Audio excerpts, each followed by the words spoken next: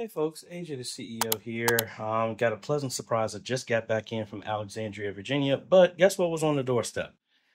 There we go, the X32. So this is going to be a short video just compared to what we did in the other ones, and we'll do some more follow-ups. But that scene that we made on that long video, I put this on here.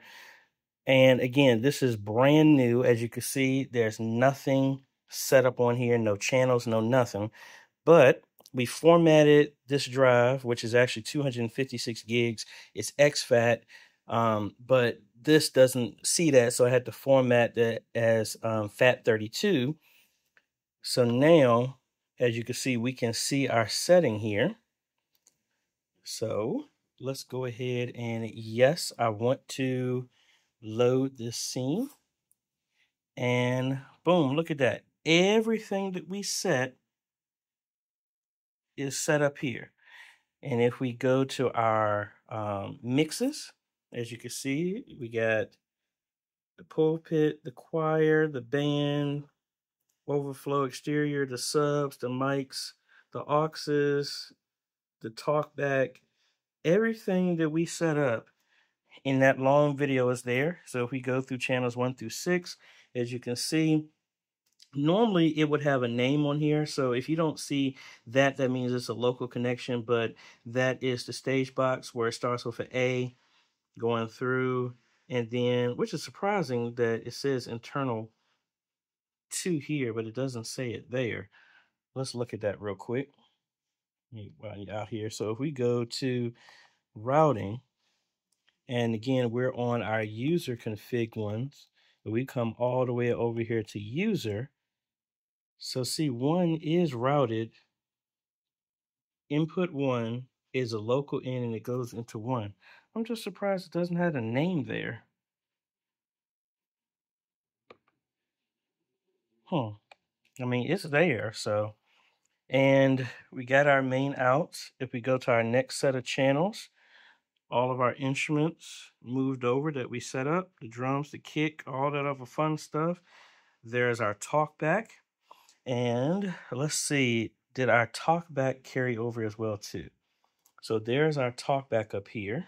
If we hit view, as you can see, if we go to talkback number 1, see that is assigned to go. Yeah, it's going to the house because that's where the left and right is. But if we go to talkback number 2, as you can see, it is assigned to go to number 9, which is the talkback one. And if we come around here, we would plug in our local mic right there. And that's about it. I mean, we got way more inputs here than are going to be used, but that's good to know. I do have cables to where we're going to connect the computer over USB. That just avoids any noise and all this other stuff like that. But I think we're going to be good. So we have a good setup for when I take this down to the church and have it set up. I didn't get the shielded Ethercon cable. And then thank you, I forgot who posted it, but the PreSonus uses a crossover cable. That's why that was crossed when I did a test. So I'm gonna have to re-terminate that to a regular traditional Ethernet termination so that this can be connected to it. But we got it all done, and I'm looking forward to getting this installed, testing to get some audio. Did we do everything right to where all we have to do is just press a button, plug in everything, and we get sound? I don't know, maybe.